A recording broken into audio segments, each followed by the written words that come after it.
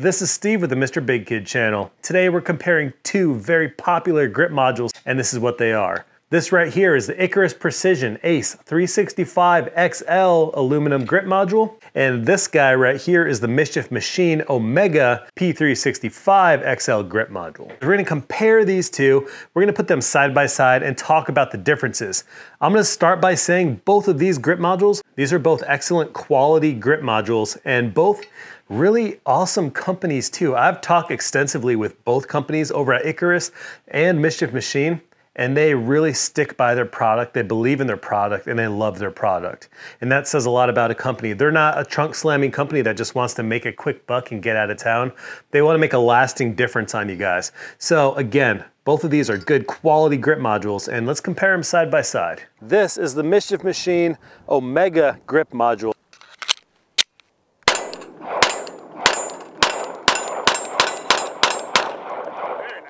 Icarus Precision ACE 365.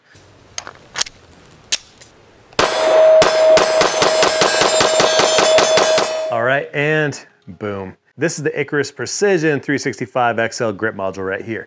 Now, off the bat, you'll notice, again, it's a lot longer up front. You have a full-size pick rail with 3 slots on the bottom over here, and then this goes flush with the slide and all that. So, yeah, this is not the one I showed you before. This is pretty cool, but they actually customized this and made a little MrBigKid logo on this grip module. This one's like a sniper gray type color, just really cool looking. So, all right, so let's take a little tour around this guy over here. First of all, the stippling is very well done. The stippling, grip texturing, whatever you want to call it, surrounds the entire grip module. So all the way from the back strap, all the way to the front. Very nice aggressive texturing as well. One thing that I like the most about the Icarus is the contouring. You'll notice the palm swell right back here. It swells out quite a bit, but drastically tapers in and then thins out a lot up here. The beaver tail, very nice contouring inside the beaver tail, and then it sweeps up, sweeps back, and then up right here. It just gives a very nice purchase. You have a nice, very deep undercut over here, and then on your trigger guard, you have some cuts. I guess you'd call them more of like a lightning type cut, just to lighten things up a bit. Front of the trigger guard, again, you have cuts like that. You have that full-size pick rail. And then one thing I like a lot about the Icarus, and this is something that really helps with that shootability, which is the word I like to use a lot. You've got these little gas pedals right here on the front. See these guys? It's ambidextrous, so if you're a lefty or righty, these ledges really help with your supporting hand thumb right there. So you just have a really good purchase. You don't milk the grip. It's just a very good handful of gun with this thing. So again, now the big difference between this guy, this is a lot more, I guess you'd want to call it tactical, space agey, something like that. This thing is built to really fit in your hands and make this a very comfortable gun. It's very ergonomic. So the palm swells, the grip texturing, and the ledges right here really help with that. Now there's a drawback to something that's designed like this. You do have your mag well built into the bottom. It's a little bit thicker than the grip, so that's something you're gonna have to consider when you're carrying it inside the waistband or concealed. Also, right here you have these ledges that do stick out, and they're wider. These ledges are wider right here than the rest of the gun. So you have to consider that in holster options. That being said, my current everyday carry is this guy right here. This is my P365X macro compensated with that Icarus Precision grip on there. One thing you notice is here's a TLR7 sub, and it's almost the same width. It's pretty much the same width as those gas pedals. What that means is that you can actually use a light bearing holster with this. As long as that light bearing holster is like the TLR7 sub, whatever light you have selected, it'll actually fit with this without these little ledges interfering with that. This is the Mischief Machine Omega grip module on the P365 XL. Same gun, I just swapped out the FCU. So one thing you'll notice, I didn't put the mag release in. It's fine, I just didn't feel like swapping them over right now. One huge difference with the Omega grip module right here is you have removable grip panels. These are made by Lock Grips. They sent me a whole bunch of different types, different colors. I figured this tan and black really went well with the tan slide and gold barrel and all that. It has a little more of an elegant, toned down look to it. You do have a Picatinny rail that sits right up front here, and you have one slot. So this is a really good option with the TLR7 sub. It's a really good fit. You have a very sleek design on that trigger guard. So it comes up, you have a nice, very smooth undercut, very well smoothed out, all that. And then it comes up, nice thin bar over here, and then it sweeps up. So as far as the back strap, again, it's a very comfortable design. They did a good job keeping it nice and contoured right here on the back. And then right up top, it slightly thins out. And then you have your beaver tail. It's not as long as the Icarus, but you do have one. Now, one thing I will mention is the thickness. This grip is a lot thicker. So if you have pretty big hands, holding on to something nice and thick like this is actually pretty comfortable. And one thing I love about this guy is these removable grip panels give your thumb a place to rest on right up here.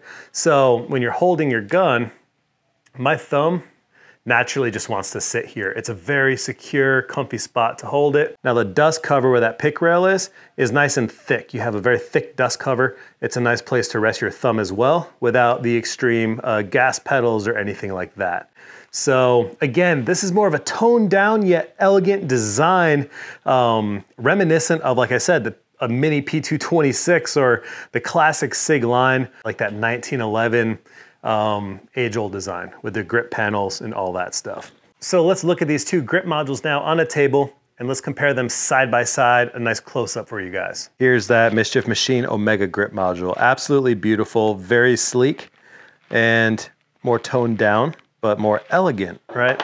And right here, we have the Icarus Precision grip module, much more extreme. You have some pretty crazy looking cuts on there, some crazy design characteristics, and again, those ledges right on the front up there.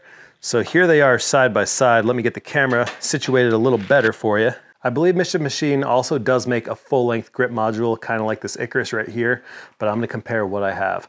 So let's look at construction. Overall, they're both pretty much built to the same thickness. So both very thick. I've put a lot of rounds through this grip module right here, so it's gonna have a little more wear than the Icarus, which is relatively new to me. So let's look at thickness though. And there's a big difference. The Mischief Machine is quite a bit thicker than the Icarus right here. You can see not only the thickness of the grip module itself, but then you also have the thickness of these grip panels as well. It does add to that. As far as trigger guard undercuts, the Icarus is a lot more extreme, so you can kind of get your hand choked up a little higher, whereas this guy's gonna be built a little bit thicker, not as much as an extreme undercut, but again, a little more toned down. Whereas this guy, you can see how extreme that undercut is. It just kind of climbs up there. Now the Mischief Machine does have a little bit of flaring in the magwell, which really does help. And then the Icarus has much more of an extreme magwell on there. It's not huge, but there is a difference. Weight, they're about the same. Now I will say, compared to the original 365 XL grip module, they're both much heavier. A heavy gun is not necessarily a bad thing. If you guys are looking for something a little more tactical, a little more extreme, much more curvy, I would look into the Icarus Precision grip module right here. And then if you're looking for something a little more toned down but elegant, something that's kind of like more or less a showpiece, you might want to check out the Mischief Machine Omega. Both of these grip modules are excellent grip modules.